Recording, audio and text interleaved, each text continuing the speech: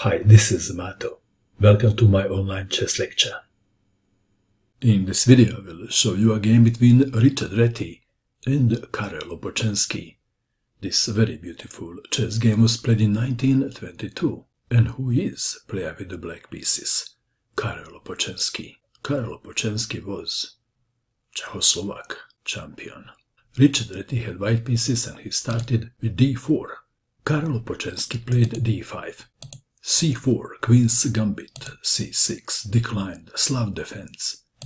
e3, knight to f6, knight to c3, bishop to f5, developing the bishop before playing e6. c takes on d5, knight takes on d5. Sometimes black takes with the pawn, but queen to b3, aikido move is a bit unpleasant. So we have knight takes on d5, knight to f3, e6, bishop to d3, bishop to b4. Black is threatening to win a pawn. What would you do about it? Maybe queen to c2 could be played? Reti castled kingside, and Karel Opocensky happily captured the knight. Bishop takes on c3, b takes on c3, knight takes on c3. Black won a pawn, and now he is threatening to capture white queen. Did Reti misplay the opening? What do you think?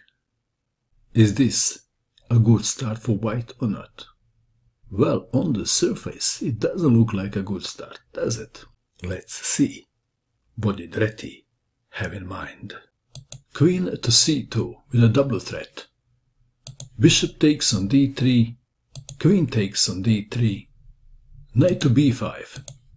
There was a game when black played knight to d5, bishop to a3 was unpleasant. Knight to b5, a4 attacking the knight, knight to d6, bishop to a3, b6, and now knight to e5. White has a pretty good compensation for a sacrifice pawn. Do you agree? All white pieces are active, white king is safe. Black only developed the knight and then a castle. f6, kicking the knight back. And it's becoming very interesting now. What is the best square for the knight? What would you do? Please don't pause for too long, because the move is not easy to find. Queen to b3. What a move. Tal was inspired when he studied this game. Black to move, f takes on e5 was played, objectively the strongest move. What else? If castling, then the queen takes on e6, check. So we have f takes on e5, d takes on e5, black to move. After thinking long and hard, Karel Opocensky castled kingside. If knight goes to f5, this saves the knight. But what happens after that? Then queen takes on e6, check, knight to e7, rook from a to d1, knight to d7, rook to d2 with rook from f to d1 to follow, and black is tied up in a knot. Nobody would enjoy to play a position like this. So, Karel Opocensky castled kingside. Bishop takes on d6. Black king reached the safety of castling, but white got his piece back and the attack continues. Rook to e8. White to move. How would you continue now if you had white pieces? Reti played f4, intending f5. And white rook would be the star on the f-file. King to h8. Rook from a to d1, lining the rook with the black queen. Queen to c8. e4. What is the purpose of this move? Can you see the purpose? The purpose is to switch the queen to the king side.